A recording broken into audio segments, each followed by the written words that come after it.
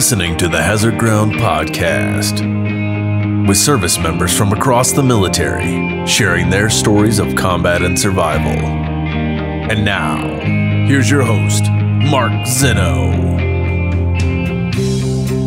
Welcome in once again to the Hazard Ground Podcast. Thank you so much for joining us. Before we get to this week's guest, our typical homework/house cleaning, go to our website, hazardground.com, and click on that Amazon banner right in the middle of the homepage. You got any Amazon shopping to do? This is the way you go about doing it. Why? Because you can help veterans without ever leaving your house. Again, the website, hazardground.com, click on the Amazon banner, do all your normal Amazon shopping. We'll get a percentage of what you spend. We take that percentage, donate it right back to some of the great charities you've heard here on the Hazard Ground, so you're actually helping out vets just by going to our website first and then clicking on the Amazon banner to do your Amazon shopping. Continue to follow us and all the social media sites and get some friends to follow us as well too. Facebook, Twitter, Instagram, at Hazard Ground Podcast. You can't miss us.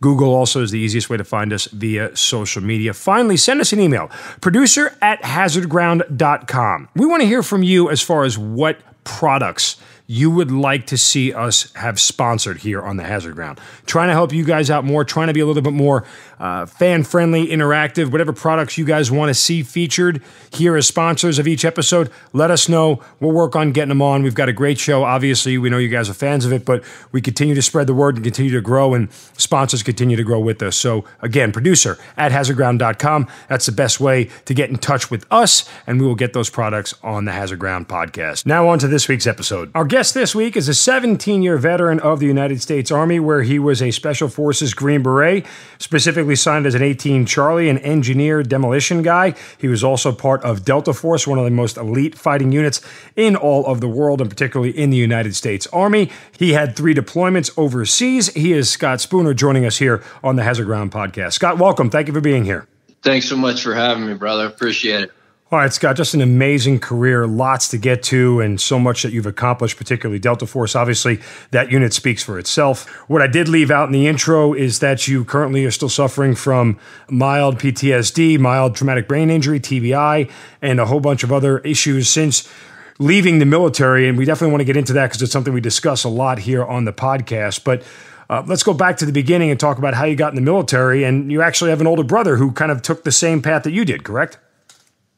Yeah, for sure. Tom and I grew up down in South Florida, and our inspiration for the military, I can't speak for both of us on this, was an uncle of ours, and he was a Vietnam vet. He had done 3 tours, and we would come up here to, see him in the summertime, and just really got a lot of exposure to the paratrooper world.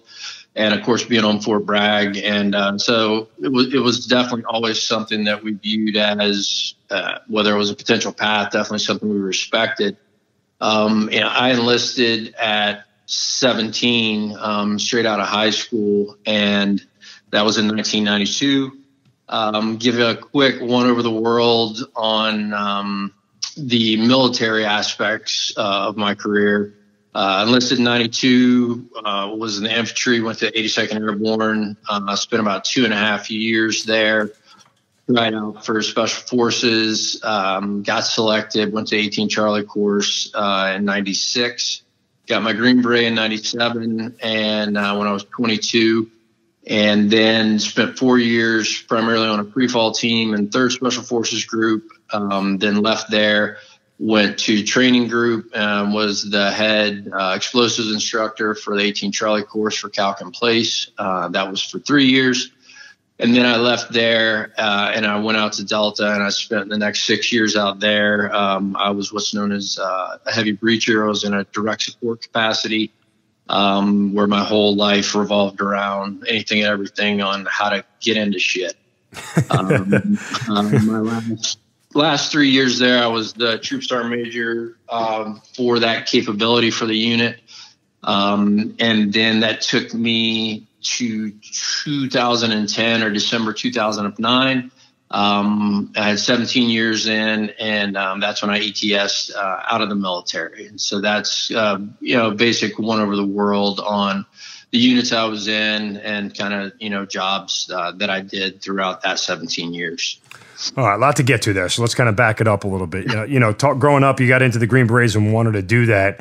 Going through high school and everything, did anything change? Did your friends tell you were crazy? Did your parents say no?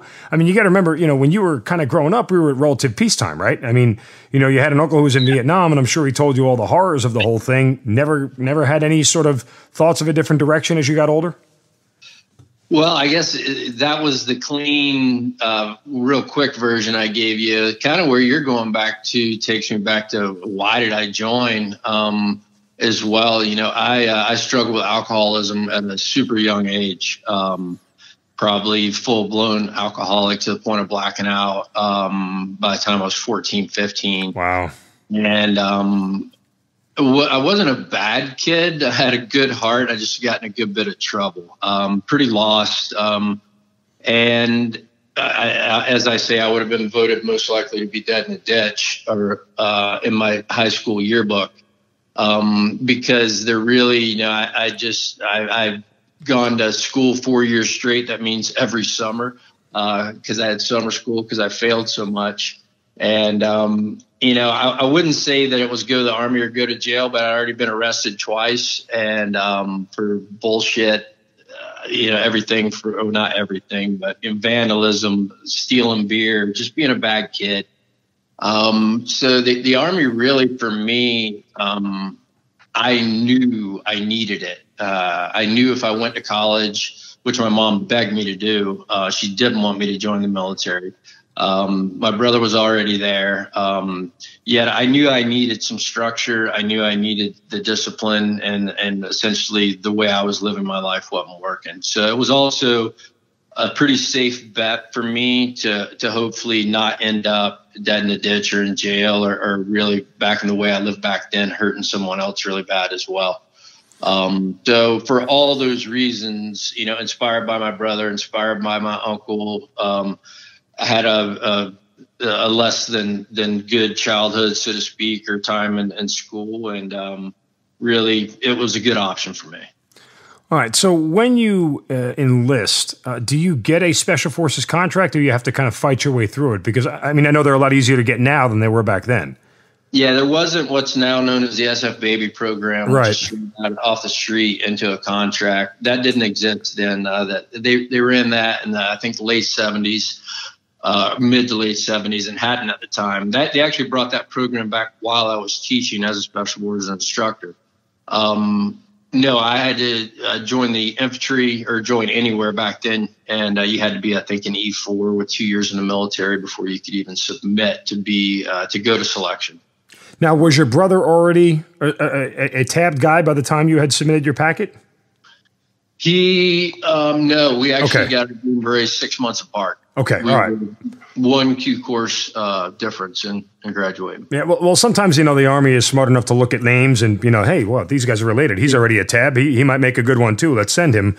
Then again, there's a lot of times that the Army is not that smart, but I was just curious as far as how that goes. So when you went through assessment and selection, given all the troubles you had in the past, did you ever think that you weren't going to be able to make it? Well, the interesting thing about the troubles I had, let's also take into consideration the time I joined.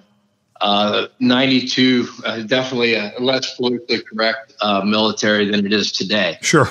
And what I mean by that, right? essentially, when I got to the 82nd, I figured out real quick that in the infantry to shine, as long as I could I was good at PT, I was good at spit shine and boots and pressing uniforms. I was where I was supposed to be when I was supposed to be. I could do whatever else I wanted. So like the drinking, partying, fighting, raising hell lifestyle actually played pretty well into being a paratrooper, and it didn't do too bad being a Green Beret. So it's like I said, it was like my weaknesses that were seen on the outside world, interestingly enough, whether it's my mental toughness, my physical aptitude, or just my gift at being a soldier. It's like, hey, I was good at this shit.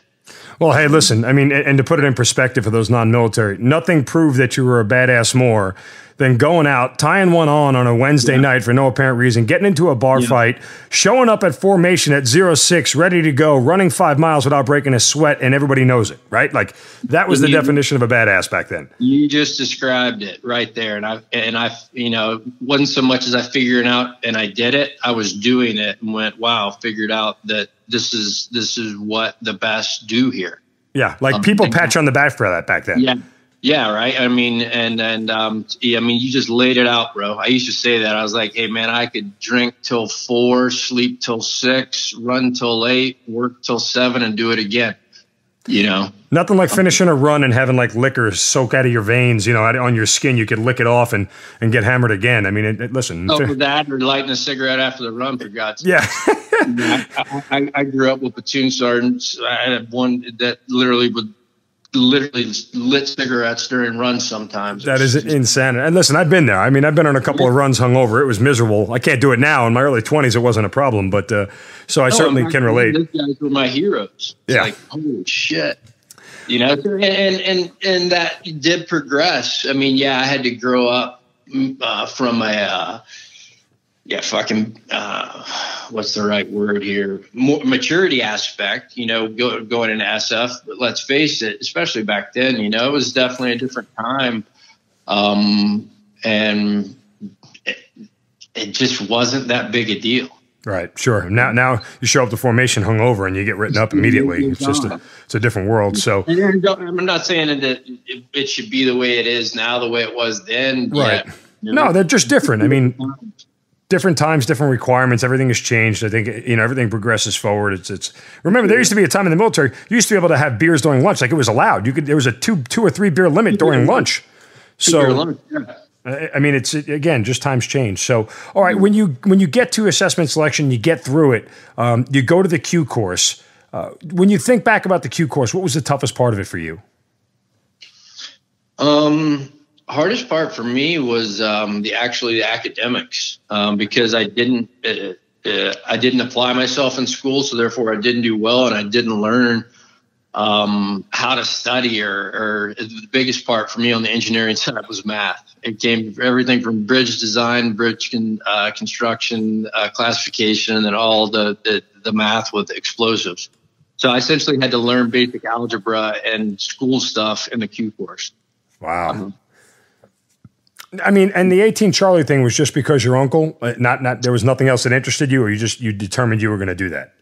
No, I wanted to be an 18 Charlie. And just for folks that don't know, we didn't get to, you know, we didn't get to pick our job. Like all things in the military, made a wish list. And 18 Charlie was my number one pick, and I got it. And really the reason for that was I had a desire to learn about explosives more so than anything else. And for those who aren't military, don't know, that's one of the things that an 18 Charlie does in the Special Forces world, breaching. You know, whether there's a door there or some sort of barrier, they find a way to blow through it and keep on moving and do it quickly and effectively. And it's a pretty cool job if you like blowing stuff up. And who doesn't like blowing stuff up? I mean, it's fun from just any standpoint. So yeah, I mean, the old line for 18 Charlie was that we can build you a school or we can blow it up. Yeah, either one. So it's like all basic construction, wiring, everything through demolitions, and then into breaching as well. So yeah, I was fortunate that they gave me my first pick. I was fortunate in that I always said I never wanted to go to SWIC to be an instructor, but if I did, I would want to teach the explosives portion, and lo and behold, that's what I did. So. Yeah. And it really parlayed into the rest of my career, which ended up, you know, having not running, being part of, and then being in charge of literally the most elite breaching force on the face of this planet. And so the energetic side, the explosive side, the breaching side, but really what I ended up geeking out on and just falling in love with was like, hey, how do I harness energy to do work in the most, you know, precise way possible? And that kind of carried me through, you know, the rest of my career. Right. And SWIC, by the way, for those who aren't military, Special Warfare Center in schools. So that's the SWIC acronym. Okay. Where are you on 9/11? When do you finish the Q course time-wise, and where are you on 9/11? I finished the Q course in 97. Okay. And signed in and went over to 3rd Special Forces Group on Fort Bragg. And I can tell you on 9/11, when it happened, I was sitting at the 7th Group Chow Hall with my team, watching it on the TV. Okay. To this point, prior to 9/11, had you done any sort of mobilization? Like there are SF guys all over the world. Had you seen anything, you know, not even combat related, but just operationally related prior to 9/11 in the Special Forces world? Well, back then, like you said, peacetime was primarily JSATs, and what that is essentially how the U.S. takes care of our foreign relations, and we go and help train their militaries to help bolster their infrastructure, and so doing JSATs into the Middle East, into Sub-Saharan Africa. Training with other military forces, that type of travel, yes. Nothing from a combat perspective. All peacetime operations in other countries. Okay. And at what point in time does Delta come in? This is after 9/11 or before? Well, after. This was okay. That's what I thought. After SWIC, so after my instructor time. So. All right. Well, don't go too far down the road yet. I want to get there kind of chronologically, if you will. So you're in the Chow Hall on 9/11, and obviously you guys know the nature of what's happening. How quickly do you think at that point in time you're getting on a plane to go somewhere? Interestingly enough, I already had orders for my training group. So that was September 11th, and my report date to go be an instructor for a 3-year tour was September 20th. Wow. So I had a different experience emotionally than everyone else sitting around that table. Yeah. Okay, but let me ask you real quick. How did you want that slot? Did you ask for that slot? And being the fact that you had only, been tabbed for 4 years at this point, how do they decide who becomes an instructor and who doesn't? Yeah. So, during peacetime, as a general rule in SF, between probably 4 to 6 years, anywhere from 4 to 6 years, you were going to rotate off a team. Okay. And do something. Now, a real quick story on why that happened. It actually parlays into the best leader I've ever had in my life. It was my team sergeant, a guy by the name of Jim Spratt, who was an SF baby. And part of the reason was I had 4 years on the team, and he knew that I'd be coming up for a SWIC tour anyway. And the other part was he was a great leader, and he saw my alcoholism, he saw my drinking, he saw that I had just started a young family, and I'll never forget, he sat me down and he said, you're going to go get your shit together. You got a lot more potential, and I don't want you to turn into me. And what he meant by that, he said, Scott, I've been doing this, at the time, 25 years. And he says, I got a daughter that won't talk to me. I got a wife that can't stand me, and a bunch of dusty fucking plaques. And he literally, as a strong leader, was like, you need to fucking take a break, and you need to go get your shit together. And so that was a big reason as well, and I trusted him. To the point where you had realized that you were an alcoholic, and a functioning one at that, for all these years. Yeah. Not your brother, not anybody else could have snapped you out of that? No. Well, I mean, as far as my story as it relates to my alcoholism, it started at childhood. Dad was an active alcoholic. Brother was an active alcoholic. Your brother Tom, who was also in the Green Berets with you. Yeah. Okay. And a sniper in Delta Force. Yeah. So real quick, let's move to the good news before I give the story. My dad got sober shortly after my family left. So he's been sober almost 30 years. My brother's been sober almost 27 years, and this summer will be 17 years from me. Well, congratulations. God bless you. That's freaking amazing, man. So thanks. So what did it? Your ass is like, no, it wasn't my brother. Even though Tom was sober, Dad was sober. I got sober the first time when I was 19. I knew it was a problem back then. And I stayed sober 19 to 21, and then started drinking again. And then I think from probably 19 to 25 or 26, I raged. As far as the drinking goes, and to your point, you said successful, or you functioning, said functioning alcoholic, 100%. The worst kind, as far as keeping it going for a long time, because I would say I got sober September the 8th of 2002. And at that point in my life, from the outside world, what you would have seen was a young guy with a great family, young daughter, E7 Green Beret, a Special Forces instructor, new house, new truck, fucking got the world by the tail.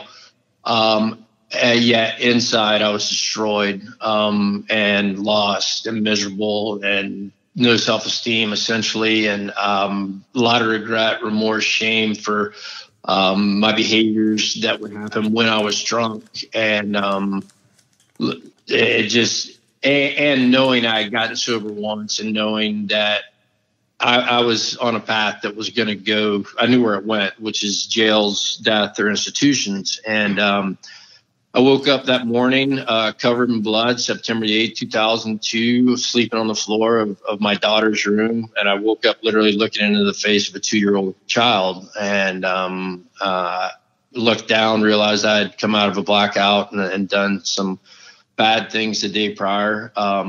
And that was my breaking point. That was my bottom. That was, why were you bloody?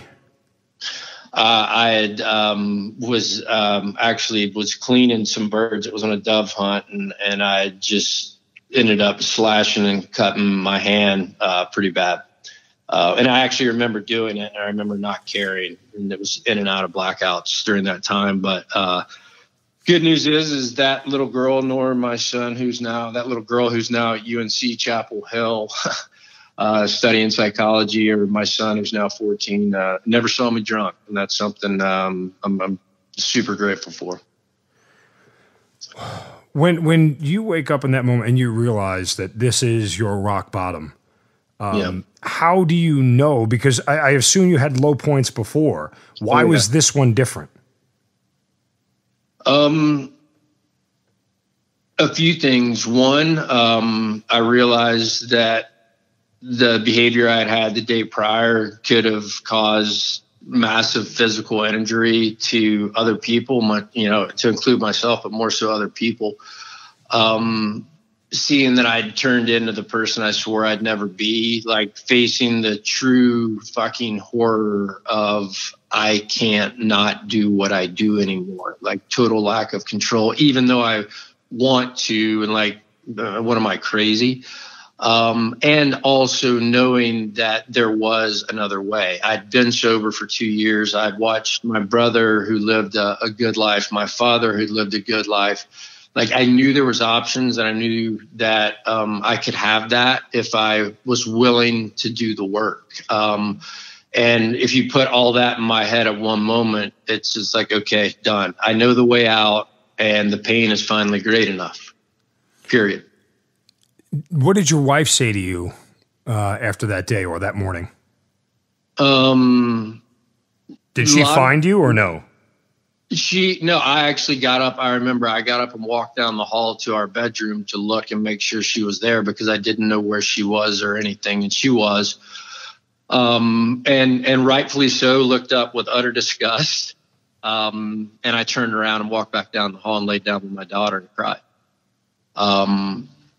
And it wasn't like things got rosy. Trust me, for anyone that's lived with an alcoholic in destructive form, it doesn't just get better, right? And it didn't. It took a lot of time. And fast forward, that marriage actually ended up ending well into sobriety. So really what that lends itself to was finally getting sober for me. It didn't matter if I kept the marriage. It didn't matter if I kept the job. Nothing else mattered other than I can't live this way because I'm a father. I've got responsibilities. And if I fuck up everything in life, the one thing I'm committed not to is like passing on this absolute beast to these kids. Did anybody else in your chain of command prior to this mentor who told you that you're going to get yourself, straightened up? Did anybody else try? No. And why do you think that is? It was cultural. In my younger years, fighting, raising hell, getting in trouble, it was always swept under the rug because I performed.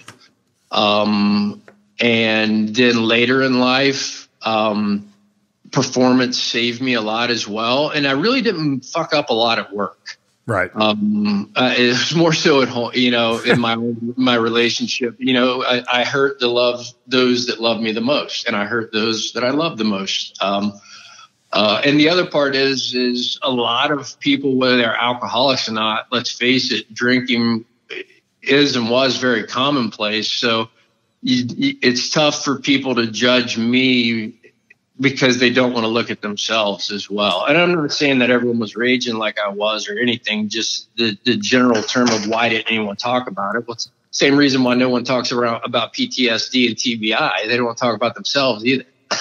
Yeah, well, some of that. Okay, that makes a ton of sense when you put it that way. Okay, so let's fast forward back to, you go to get help, and at the same time you're teaching at the qualification course, and kind of putting everything back together. Yeah. Take me just through day-to-day life. I mean, how difficult are things while you're trying to stay sober and get sober? At the same time, you're trying to prepare, other men for what is the most daunting physical, emotional, mental thing that they're ever going to be challenged with in their life, and that's combat. Yeah. I'd say I was fortunate in that I did choose, or I got sober at training group. It's interesting for folks listening. I think the easiest way to describe SWC's like Green Beret college. Cause it's nothing but learning going on at every level. And to your point, there's a massive, I felt that massive responsibility to prepare these guys, for something that I hadn't even done, which was unique as well. Right. And as far as being in combat, but as far as getting sober, I mean, it's as the old saying went, the only thing that it told me is like, Scott, the only thing you got to do is just one thing. It's like, cool. What's that? It's like, change your whole fucking life. Oh, that's the one thing. That's the one thing, all of it. And so luckily I was in a stable work environment, not on a team. So that was good for me. I was able to, stay active in my own recovery. And at the time that meant going to a lot of meetings and staying involved. And really, I would say my students benefited tremendously. They just got a better version of me. Was it hard for me? Yeah, but they also just got a better version.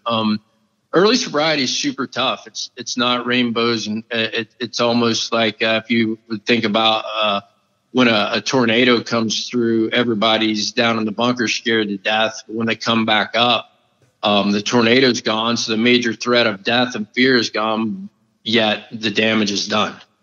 And so that's what getting sober is like, or is like for anyone. For me, it's like, I had to start cleaning up the wreckage of my past. I had to start owning and being responsible for things that, had done, behaviors I had. And so that's a lot of personal life stuff going on during that time. So work was really a great outlet. The process of getting sober is about that wreckage. The tornado's done, the hurricane's through, but cleaning up the mess. And so I spent a lot of time focusing on that.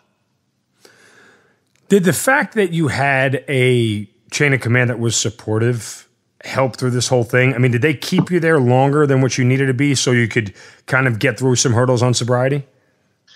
No, I definitely, I didn't want to day over my 3-year stint. Keep in mind, I went to go teach the minute the war started. Yeah. It's not an ego thing. It's a warrior thing. It's like, okay, that's where I'm supposed to be.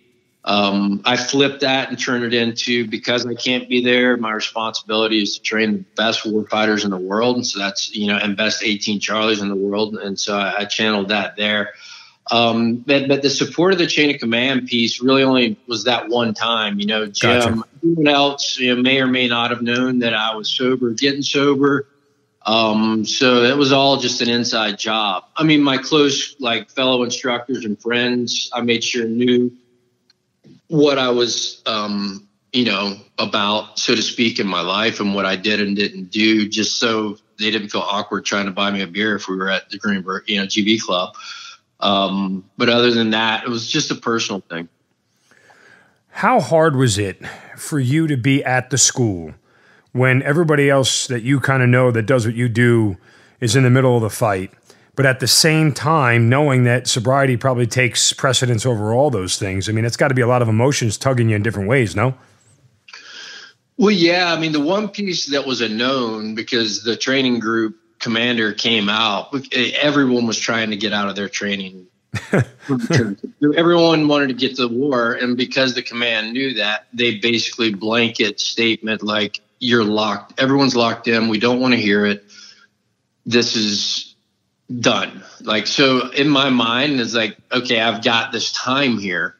Now I want to be the best there is. And I loved explosives, and I understood them in a super unique way. And I knew that. I revamped the entire curriculum. I just like, fuck it, I'm going to make this the absolute best. And that's 100% what I did. And I was fortunate to have a few other super like-minded instructors, just some guys that majority of them ended up at the unit, by the way. And we had a good time with it because we took it serious. And also, quick story on that, I had two Vietnam vets that were instructors there. Ernie Tabata was a Korean War vet and a Vietnam vet and was a MAC-VSOG operator. Pappy was another old Nam vet, 5 tours. And he heard us talking about a friend of ours that had been killed. And of course, I'm sure we were lamenting about the bullshit of not being able to be there and blah, blah, blah. And also sad that our buddy got killed. And we're talking about one death. And this old crusty non-vet walks by and hears this. And his only response was, "You got to crack a few eggs to make an omelet, boys." It's like, wow, there's the reality of someone who's been in war. And then his other last statement when we would bitch and complain was, his only statement was, "Be careful what you wish for, boy." And I heard that old man's voice quite a few times in combat. And I was like, oh, this is what he meant. Be careful what you wish for. Right. So it was a push pull of this desire to go get on the battlefield and a responsibility to do our job there, do my job there. So I kind of just gave up on the idea that, hey, I'm not going to get plucked out of here. They don't need me, so to speak. So where they need me is here. And lastly, when I went through the Q course, there were more instructors there than I thought should be that were substandard to be teaching the world's fucking best. Mm-hmm. And on my watch, so to speak, that wasn't going to happen. Gotcha. All right. Let's move forward to 2005 as you get to your first deployment. And now be careful what you wish for, boy, starts to come through. Yeah. You know, for those who don't know, Scott, you wrote a great, I guess, call it, blog, if you will, on a website called, let me just get it here, chairbornecommandos.com. And I read the whole thing. It was kind of about your time. And, one paragraph begins with something that we talk about a lot here on the podcast, and I'll quote you directly. "The world that I lived in and the man that I was prior to 2005 will never be the world that I live in today. I was forever changed in 2005. That was the year I had my first combat deployment." And what we say all the time here is that no matter what happens to you in combat, whether you, unfortunately come back with limbs missing or body parts missing, or you come back unscathed, and even if you don't have any sort of mental, anguish or PTSD or whatever, part of you dies on the battlefield. You never come back the same, because what you knew in the world you knew before combat is never the world that you'll see again, because you see everything through a different prism, because there is nothing like combat ever on this world. And you kind of, bring that whole point to light in your column, in your blog here. As you get to that first deployment, what are you thinking and expecting going in? Man, yeah. I expected that I was absolutely ready. I think at a time I had, never do math in public. They say this is 2005. I joined in 92. 13 years. 13 years. Yeah. I thought I was pretty damn well prepared. I had all of infantry training. I was a Green Beret. I've been through OTC at the unit. I'd done 6 months as I was more prepared. Shit, I'm like, kids at 18 years old are showing up. I should be good. And I remember the first trip over. I mean, I was absolutely scared shitless and excited beyond belief. I remember sitting on the tailgate of a 47 with a machine gun mounted to the ramp, flying into the green zone to land at the MSS. Like, holy shit, the whole thing was surreal. Yet I hadn't been in combat yet. And to your point, showing up was one thing. And it just had the unfortunate event of my first, really that one deployment in '05, the easiest way I know to put it is like I experienced everything there was to experience in combat. For me, anyways, my list of blocks to check, I checked them all except one, which was getting shot. Everything from, every aspect except getting physically injured, I went through in a 120-day period. All right. Just for the sake of the listeners, let's run through the checklist. All right. Obviously, direct action, right? Direct combat. Yeah. Okay. Yeah. Indirect combat, IED or mortar. Yes. Yes. Vehicle IED, anything like that? Oh, sorry. As far as I experienced. Yes. As far as indirect fire, I wasn't directly IEDs, in and around IEDs, killing people, watching people be killed, having friends killed on target, 2 different lost limbs of friends on target, crashed helicopter, suicide bomber blows himself up in a house, collapses the house on teams, guys that I helped dig out. Let's see what else that trip. Yeah, just a lot of rough stuff. I think at that time from '05 to '07, I think it was like 70% of operational people in the unit had a Purple Heart. It was just absurd. And for those listening, I ask you for the resume, not because I'm asking you to, quantify or, I just want to give a scope of experience because obviously, as we mentioned at the beginning, Scott suffers from PTSD, and I just want people to get the full grasp of, the depth of what happens and how it develops. So that was kind of the background of the question. That said, we were there at the same time. Where were you? In '05, yeah. I was either in Baghdad in the Green Zone or Al Qaim. We stood up out on the western Syrian border, western out on the River Valley, and then Al Assad as well. I was at Rabia Palace Complex. Were you there? No. Okay, I was right in Baghdad. It was on the southwest corner of the airport. It was right with the SEAL compound over there. It's kind of where the headquarters was for CJ Sodif at that time. But anyway, just wondering if we had ever crossed paths. I do remember doing push packages out to Al Qaim to you guys. So we were kind of crossing similar turf at the time. Well, that was also during, if you remember right, that was also during, a massive surge. Yes. Yeah.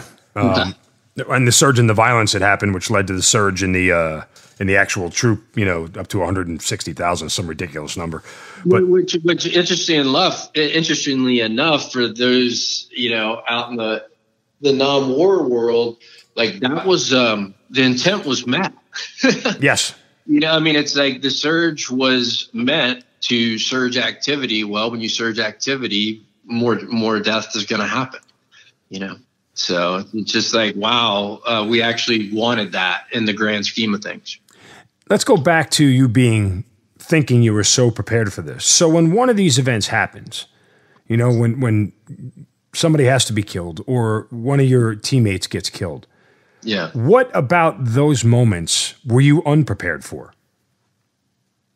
Man, it's a generalization, but it's the same damn thing where anything new arrives. Now, if you just take a new life experience that is the most extreme of that genre, to think I would be ready for it was absurd.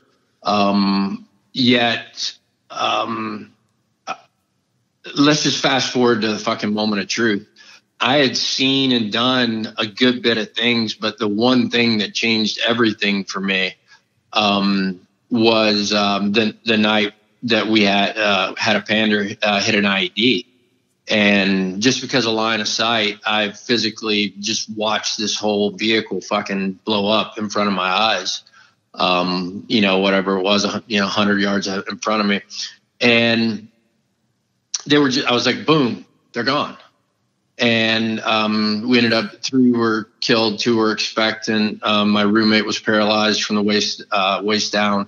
I met my roommate while out there in the tent in Al Qaim. And that was that was the one that the fear piece got me. That's Why? Why?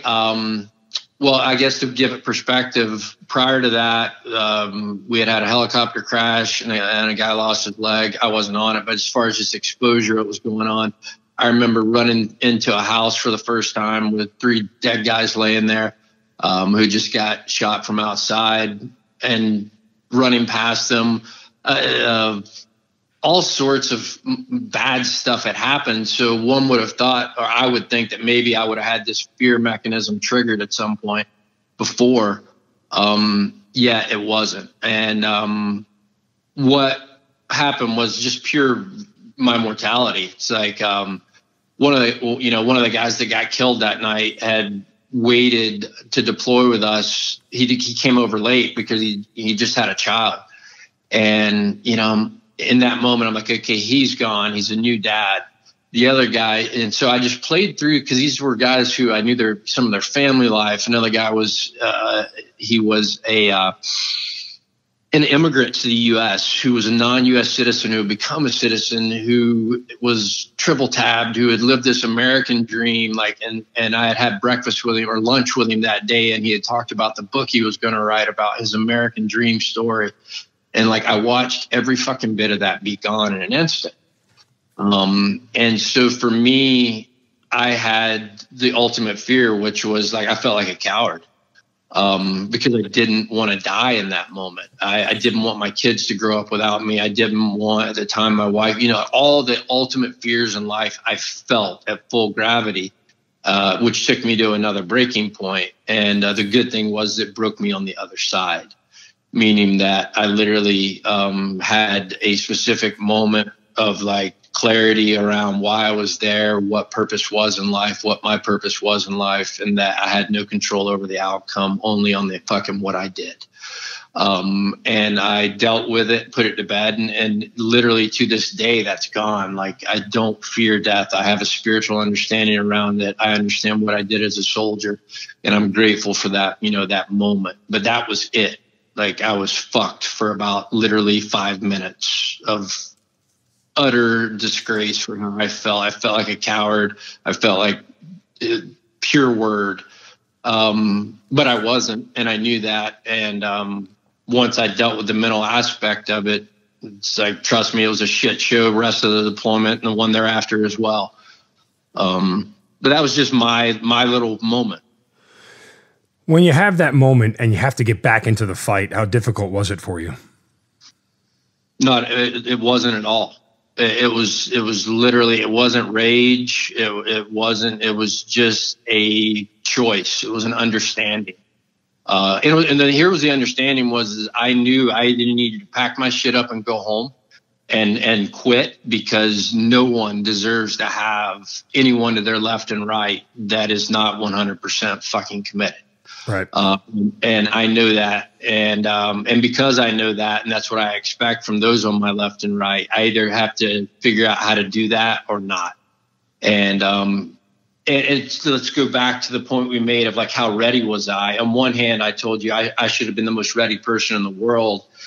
And so that is true. And I had to remember that, all these different things, I had to take all macho, all ego, everything, and face the reality of I was nothing but a human that was on a battlefield that was fucking at this moment scared to die. I had to acknowledge that was true. I had to acknowledge that didn't make me a coward. It made me human. And that actually I possess the courage that most don't. And because of that, that's why I'm here. So walk fucking forward. Very powerful stuff. I can remember maybe it was the second firefighter was in. The first one I didn't have to pull the trigger, but I remember the first time that I had to do it, and you're staring down the sight of your rifle, and it seemed like forever in my head, but I know it was only a split second of real time. But when you acquire the target in your sights, and there was part of me that thought for a split second, I pull this trigger, I'll never be the same again. You recognize that moment as it happens. And then quickly it's, well, them or me. And, and in the matter of a split second, you make the decision and you go forward and you kind of forget about it. But those things kind of stay with you and they come back to you. And it is repetitive. And sometimes it's hard for it to get away from it that you did the right thing, or you were wrong in the moment for hesitating, or you were wrong in the moment for feeling what you're feeling. When you say that you were able to admit it and reconcile it, how did you do that?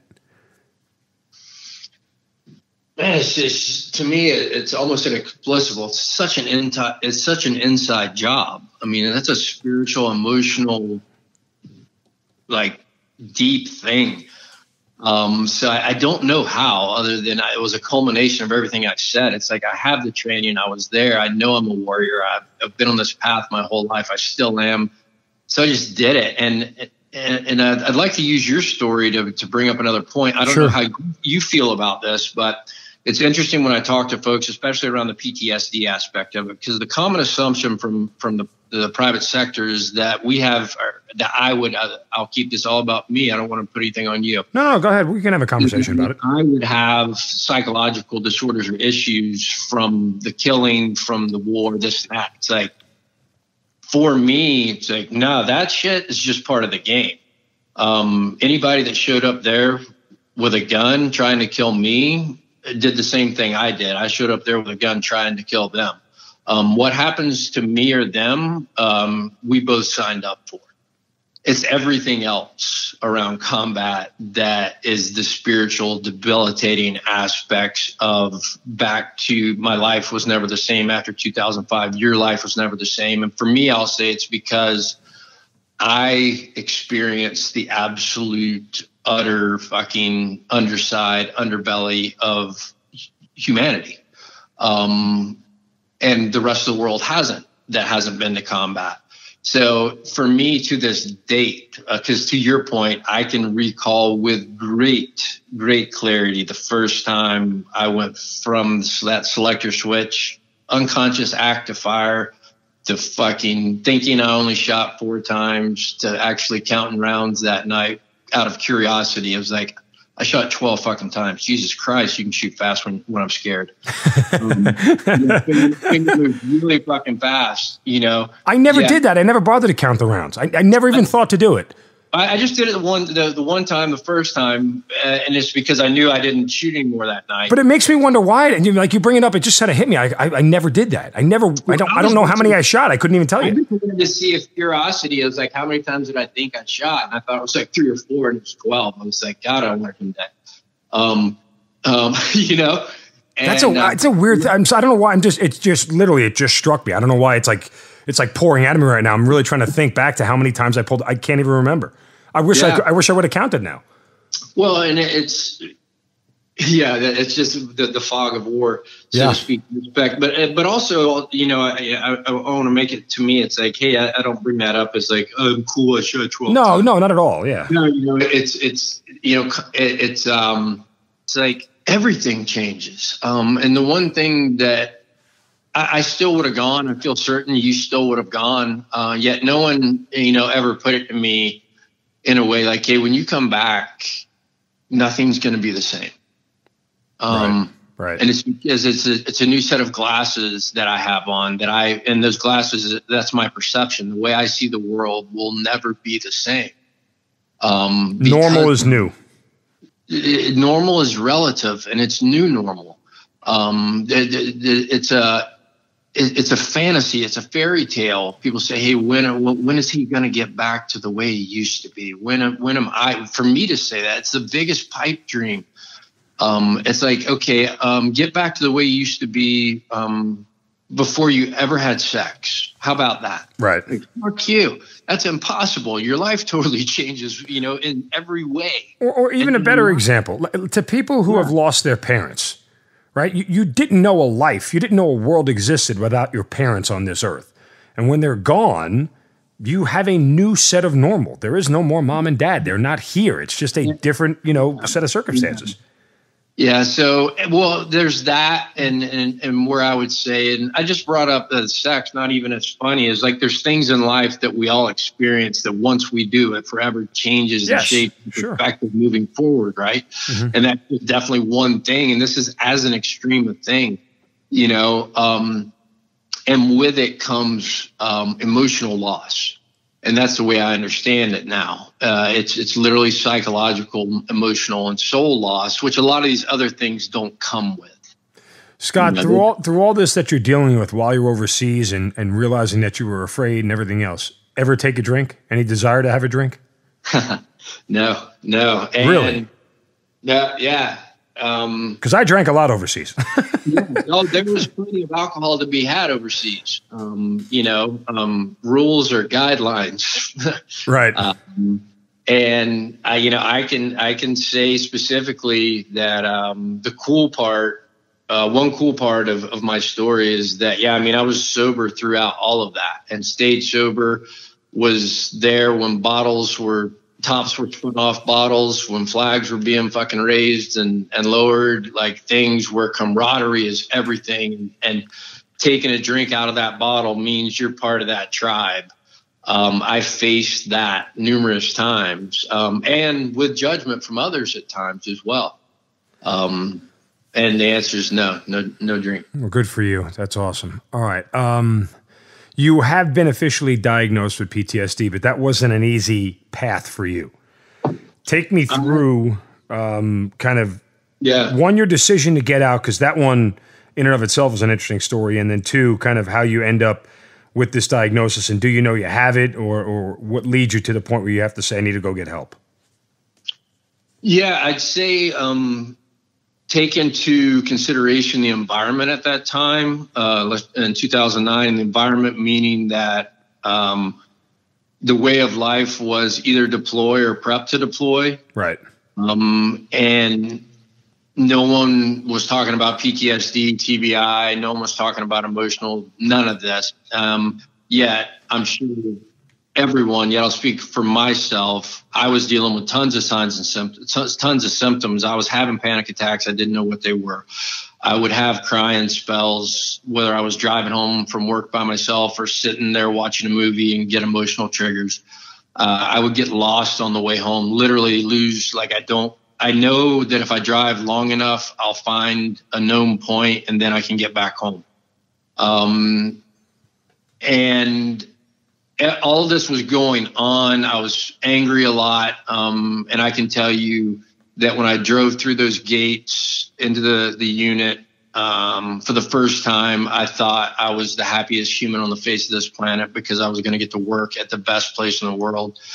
And in 2009, every time I drove up to that place, I fucking hated it. And I was pissed off coming through the gates. And I was mad at leadership. I was mad at everything. And I held it together long enough to fulfill my duty, which was I promised him 3 years as a sergeant major, and that's what I gave him. And when I reached to the end of it, all I knew is that I had to go.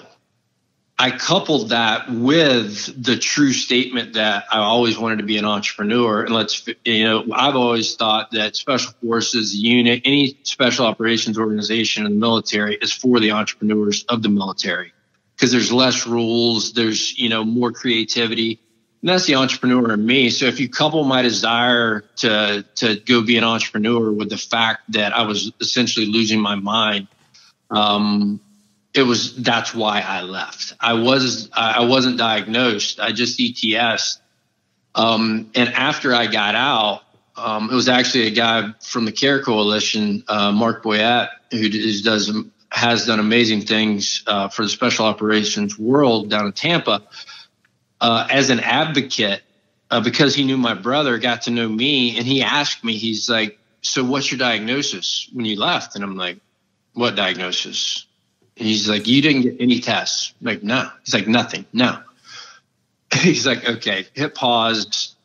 He's like, you're going to go get tested for PTSD. And I did literally like the comprehensive civilian doctor, you name it, 20 hours worth of testing. And it was like, hey, and I was diagnosed with chronic and severe PTSD in probably I think January, February of 2010. A few months after I got out, and was pissed off about it. I didn't want to face it. I didn't want to admit it. And I sat on it for probably about a year. When I got out, although they didn't diagnose me with chronic and severe PTSD, the military did diagnose me with fibromyalgia, chronic fatigue, chronic prostatitis. I was on antidepressants. I was on sleeping pills. I was on muscle relaxers and anti-inflammatories. I was taking 12 to 15 pills a day. Good old VA prescriptions, huh? Oh, yeah. And it's the solution for everything. And I had no emotions. You could have walked up and fucking killed a puppy in front of me, and I would have been like, that's interesting. Because I was just flat. Absolutely flat deadline from all the meds I was on. And I walked that path for a good while until the trigger happened to start doing something about it and start seeking help and treatment for PTSD. And then what definitely turned into figuring out that there's mild traumatic brain injury as well. And that's further on down the story. What's the trigger? Family, friends, loved ones?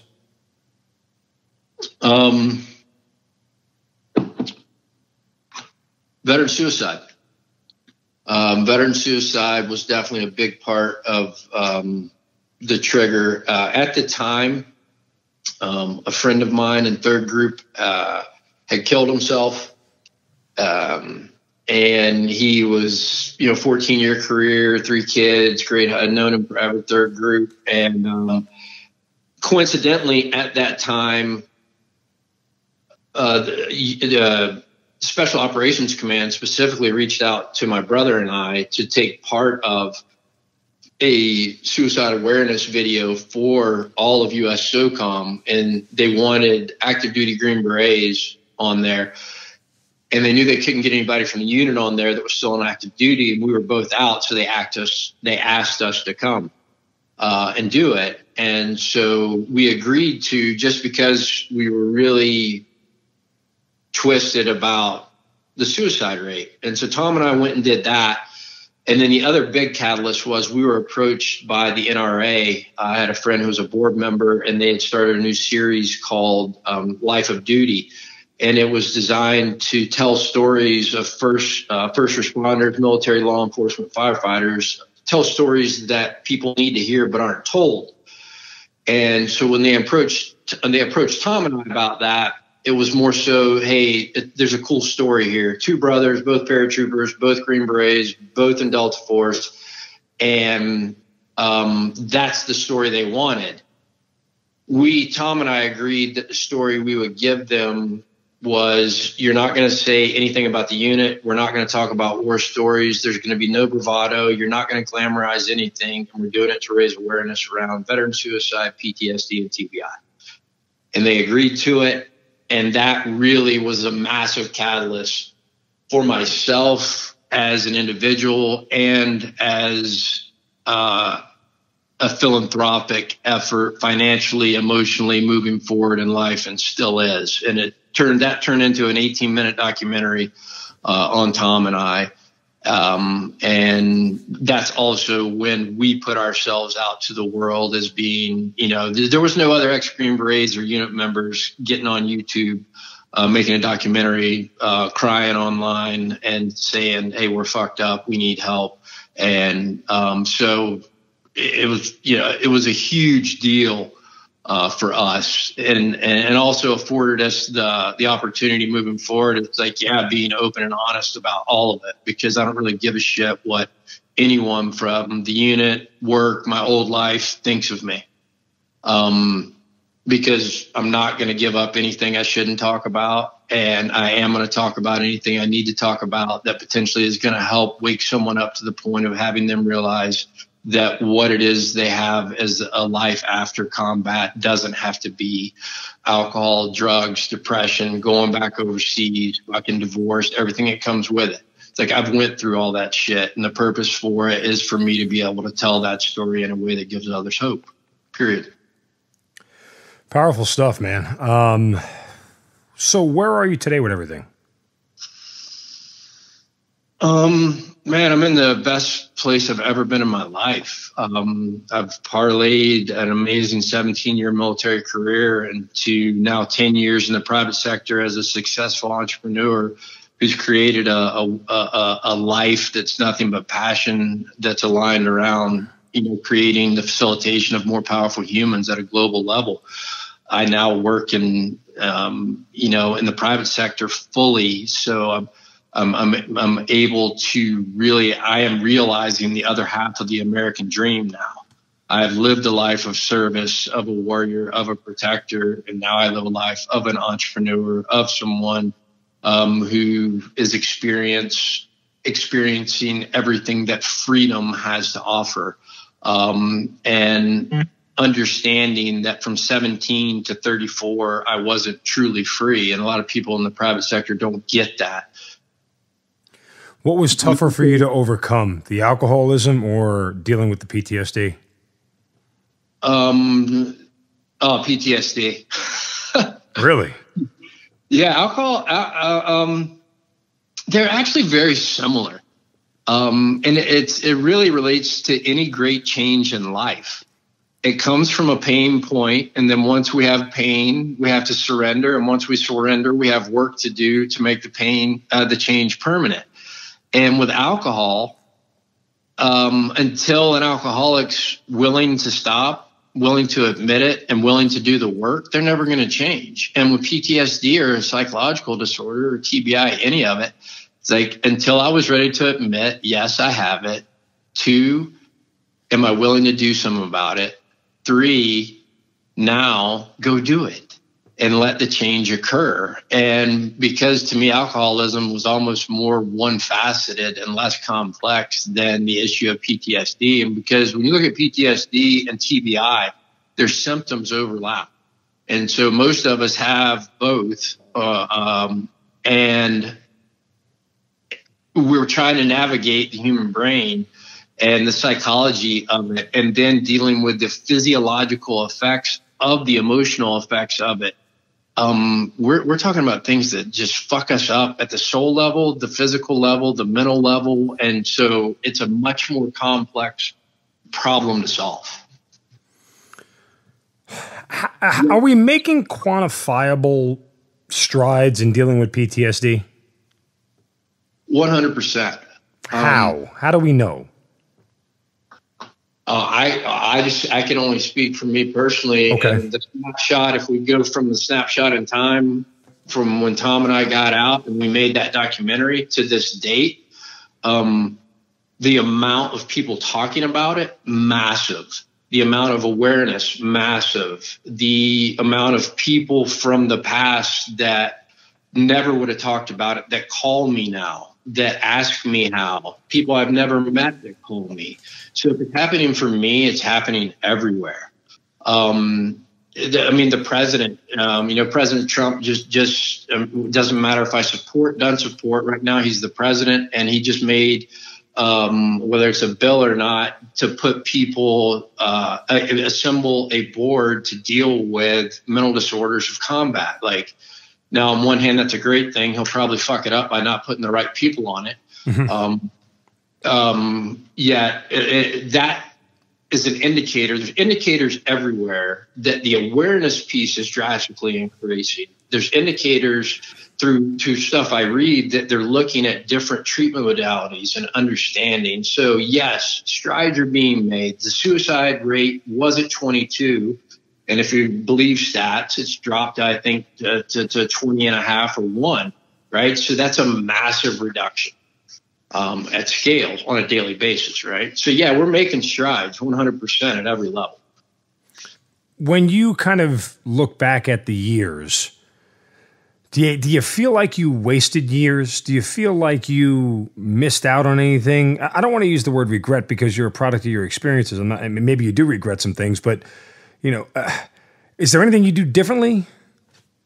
No. And to your statement, I absolutely have a belief that regret serves zero purpose. It's not in my vocabulary. I have gratitude for every aspect of it to the best of my ability. And that's a truthful statement. I mean, there's some days I'm still pissed off about certain things that happen. Yet I know that that's just a human emotion. And then it's like, cool, what did I learn from it? And how did it help shape me, or what do I need to share about it? So no, zero. I'd do it all again. We've mentioned your brother a few times here, and, full disclosure, he was supposed to join us. We were going to do a tandem deal, but how much of him in your life dealing with a lot of the same things has been instrumental in helping you overcome some of the challenges in front of you? I mean, Tom's role in my life has been instrumental in many ways and still is. Specifically, he was an inspiration in sobriety. Definitely a massive inspiration in sobriety of what was possible. He showed me what living sober, not just not drinking, right, but living a sober, purpose-driven, faith-based life, just being a better human. So he showed me what that looked like. In the military, Tom is absolutely one of the most effective warriors I've ever met, in every aspect. I mean, his career is second to few for everything he accomplished. So he was an inspiration there. The PTSD side, we definitely inspire one another. And what I mean by that, right? No two of us have the same experience, and none of us can get in the head of the other and understand emotionally what the other person went through. So it's really, with he and I, we're great sounding boards for one another. We don't claim to know how each other feels, yet we accept one another wholly. So the beauty of our relationship, a lot of people don't have, is being two veterans, two warriors that also have brotherhood. So big help on both sides. What haunts you more, alcoholism or PTSD?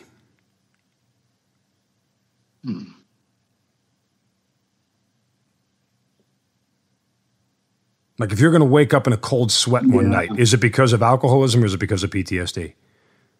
PTSD. If you're going to have a moment of weakness, is it something PTSD related or alcoholism related? PTSD. And I'm not asking, forgive me, I'm not asking you to compare the two of them. I'm just trying to get a grasp of an understanding of, because these are things like generally, even though you may be, quote, cured, you still live with it every day. You can't escape it, right? I mean, you don't say, hey, I'm a cured alcoholic. I mean, you are a recovering alcoholic. You're still recovering, right? So to that end, you still deal with this stuff, right? Well, that actually depends on who you talk to. Okay. I choose to make the statement that I am a recovered alcoholic. Okay. That means what I've recovered from is a hopeless state of mind and body. I have a choice to drink or to not to drink now. Before that, I didn't have a choice. I had to drink because, that's a whole alcoholism aspect. But no, to me, and the reason I can say that is because you can put a drink of alcohol in front of me and I go, I don't want it. So I don't deal with that anymore. So, and the wreckage of that, I cleaned up that past long ago. I said, I'm sorry for that stuff.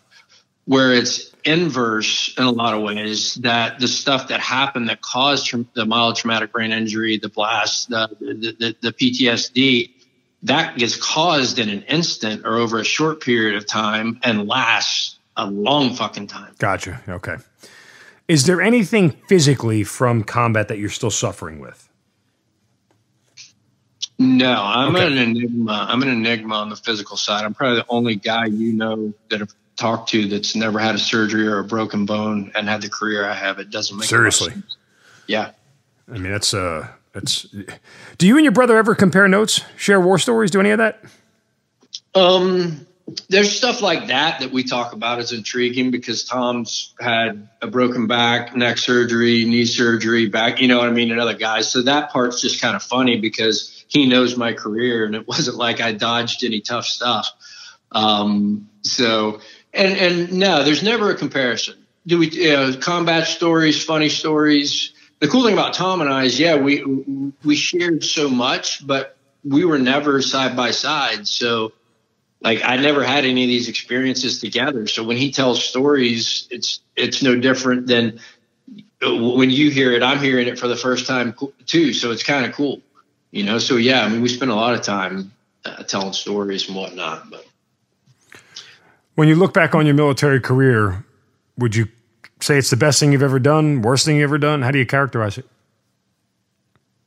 My military career absolutely provided me with the experience, ultimately rich and extreme experience of both high and low, that less than a handful of people on the face of this planet, right, will get to experience.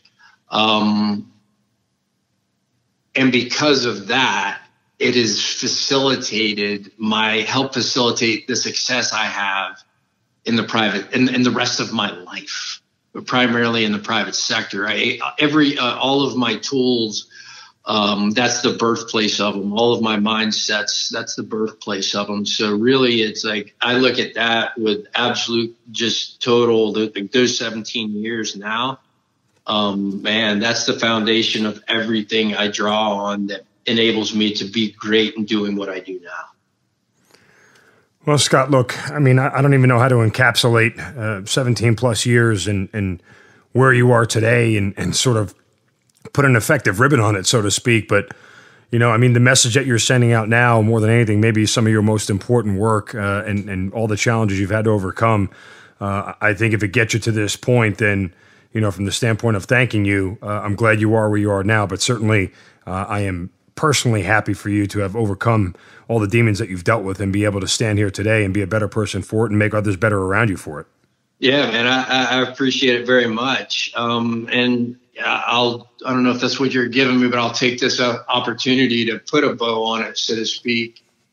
I was sitting here thinking about everything we talked about, in that if there's a clear message that I would like folks to take away from here, it's that one, try to relate, don't compare. And that's at the military. So if you're a veteran, relate to anything I said, don't compare yourself. We all have our own individual stories and we're all more similar than we are different.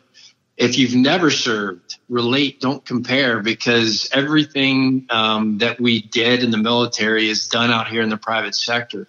And by the way, struggle is struggle and pain is pain and trauma is trauma. So there's a lot of themes around what it takes to wake up to the fact that something needs to change in life, and then what the grit that it takes to move forward, and that, all things are possible, really.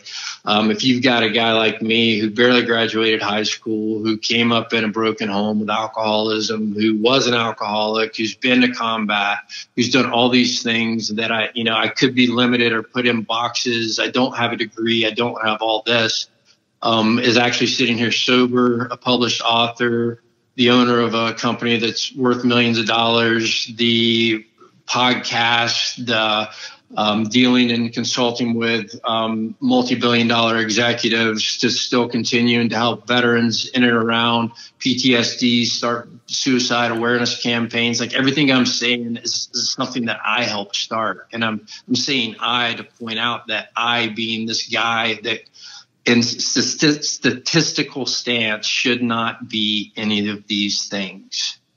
Don't let the world and its stereotypes limit you or where you're at, where you're going, and don't let the fact that you went to combat potentially and you are now forever changed get in the way of you actually living and experiencing what true freedom is as a private civilian. Go fucking live life and in the future and in the now, and don't hang on to the bullshit touchdown stories of the past. What are you doing now? How are you living now? And what are you doing to take all the bad of the past that is there and turn it into something good now? Choose to do that, man. And I appreciate you giving me this opportunity to share my story and that little message of hope there at the end. Beautifully said, brother. Scot Spooner, thank you for being part of the Hazard Ground. Thanks, brother. You've been listening to the Hazard Ground Podcast, hosted by Mark Zeno and produced by Matt Pasquarella. If you have an interesting story to tell and you'd like to be on the show, send us an email at hazardgroundpodcast@gmail.com. And if you like the show, don't forget to subscribe, rate, and review on iTunes. Thanks for listening. We'll see you next time.